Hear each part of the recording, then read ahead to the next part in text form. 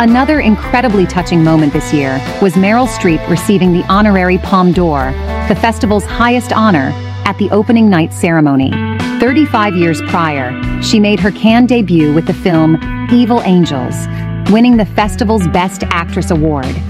This time, Juliette Binoche, her eyes welling up, presented Streep with the award, citing Meryl's profound influence. When Streep took the microphone to accept the honor, she reminisced about her first time at Cannes, mentioning that she had doubts about the future of her career. La première fois, j'étais déjà mère de 3 enfants. J'approchais des 40 ans.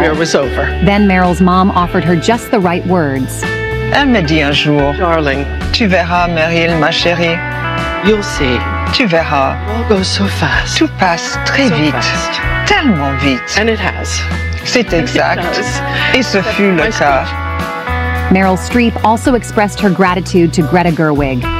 Their last collaboration was the 2019 drama, Little Women. Gerwig was serving as the festival's jury president this year.